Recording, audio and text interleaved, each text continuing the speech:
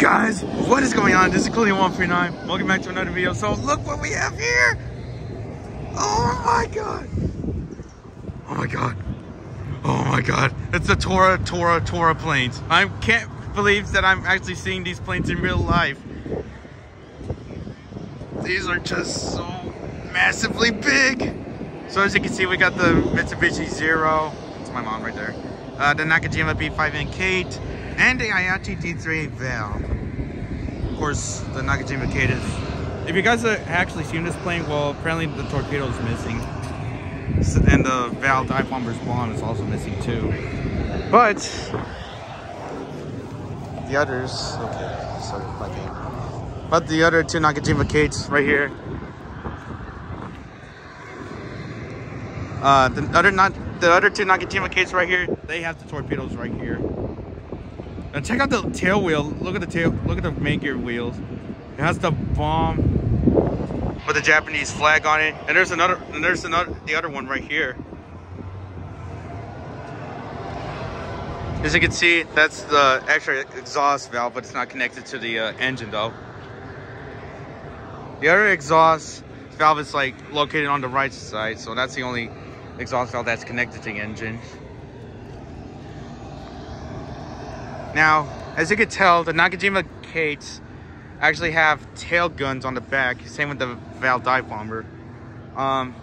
This one, years ago, it did have a tail gun on the back side. But apparently the Commemorative Air Force, who owns all the planes, actually removed it. So, yeah. But anyways, check out this prop. It looks really detailed. So, yeah, in case you didn't know, these are all the replicas of let's see if I can find the... Yeah, so this is a replica. As you can see, that's the AT-6 Texan. And that's the BT-13 Multi-Valiant, if I got that correctly, or the BT-15. There's another one right there, and there's like a couple more up down ahead. But yeah, look at it. I can't believe I'm seeing the Pearl Harbor planes in real life, yo. Holy moly. Oh, and I don't know why they added the landing tail lights, but that's that.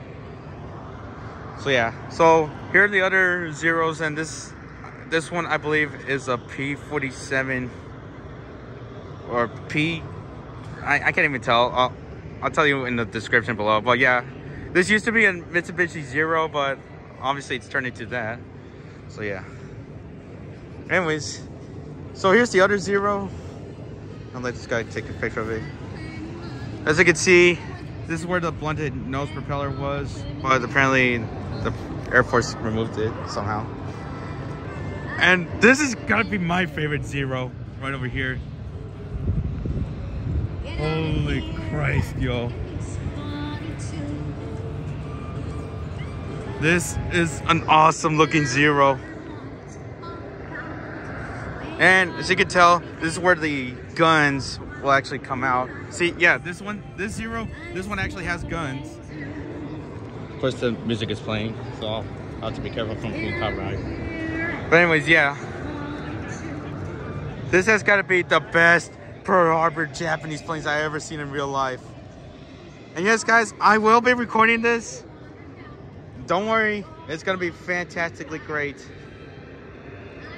And here's the last Zero. And the other last Zero is like parked next to the Val dive bomber. I don't know if you can see it, but you can see the white blunted nose. Yeah, you can see the white blunted nose somewhere down there. But yeah, this has got to be the best good vibes I've ever seen. Yo, holy shit. Oh my god. This is fantastic. And yeah, guys, in case you didn't know, we are currently at the Ellington Airport for the Wings Over Houston Air Show. And we just have to be extra ready for any of the planes that are going to be starting up. Oh yeah, and here's the final Zero right here. So years ago, it actually had the two-bladed prop, just like the others, but now it's replaced with this three-bladed prop, and this one actually makes a noise. So you're gonna hear that whenever the air show starts, and yeah. The rest of these, all of them are replicas. They are so fantastically great. Anyways, guys, I will see you on the air show, and I'll see you perform. I'll see you seeing the airplanes perform with lots of bombs and explosions. Heck yeah. Anyways, yeah. Stay tuned for the air show, guys. I'll see you there. Peace.